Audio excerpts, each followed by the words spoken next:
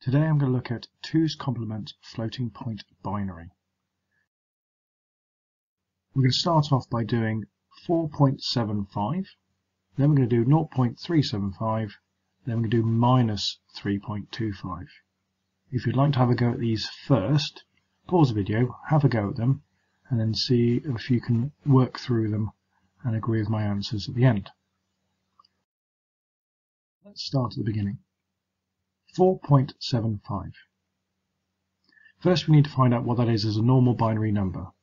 So we need a 1 under the 4, a 1 under the half, and 1 under a quarter. 0.5, 0.25 makes 0.75. So we've got our binary number. In base 10, 4100 would be changed into 4.1 times 10 to the 3. This is because my original number is 4100.0 and the point jumps 1, 2, 3 places to be 4.1.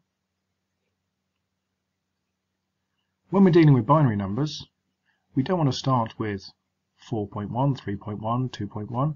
We want to start with either 0.1 or 1.0. If the number is positive, it's 0.1. If the number is negative, it is 1.0. On our original example, we had 4.1 times 10 to the 3. As our number is 4100, which is larger than 1, it's a positive shift. If our number had been 0.025, and we'd shift that along to be 1.25 times 10 to the minus 2, it would have been because it's a negative shift if the number is smaller in magnitude than 1. So if we have our number, what are we going to do with it? We need to shift that decimal point across so that it starts 0.1.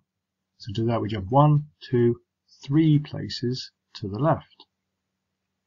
So if we've done a shift of 3, we need the binary number for 3 for the shift part. I haven't explained the terminology behind floating point.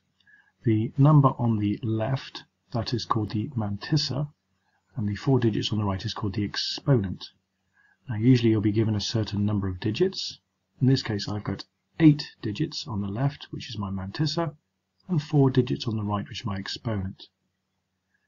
To make my number into 8 digits on the left, I have started writing at this point here 0.1001100, which gives me my 8 digits.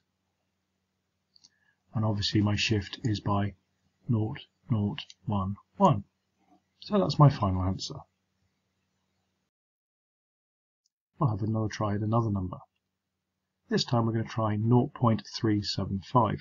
Now this number is smaller in magnitude than 1, therefore it's going to be a negative shift. First of all, let's try and find out what our number is in binary. 0.375 is a quarter, which is 0.25, plus an eighth, which is 0.125. We have our binary number. This is a positive number, so therefore what we want to do is we want to shift the decimal point so it starts 0.1. Now in this case, it's just a shift of 1 place to the right. It's only a shift of 1, so therefore positive 1 is 001.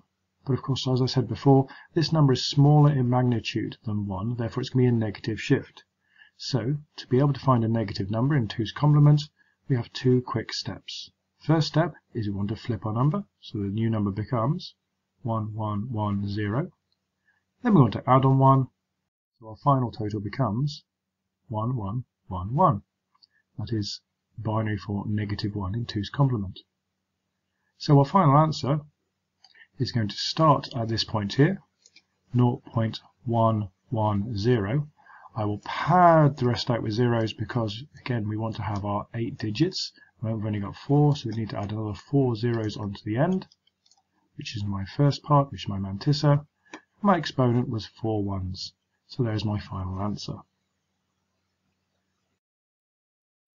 Finally, we're going to look at the number minus 3.25. Now, although it's a negative number, the magnitude is larger than 1, so it's still going to be a positive shift, but it's going to be a negative number. So we'll start off by finding out our positive version of 3.25, which is obviously a 2 and a 1 to make 3, and a quarter is 0.25. That's our positive one. Again, if we're doing negative numbers, we need to do the two steps. We need to flip it, and then we need to add one. So if we flip our digits over, we add one, mathematically, that's our final answer. Now what we need to do is we need to try and shift the decimal point along. We can move by 1, 2 places, because we want our number to start at 1.0 because it's a negative number. Now, as I said before, it's a positive shift. We are just shifting it by positive 2. There we go.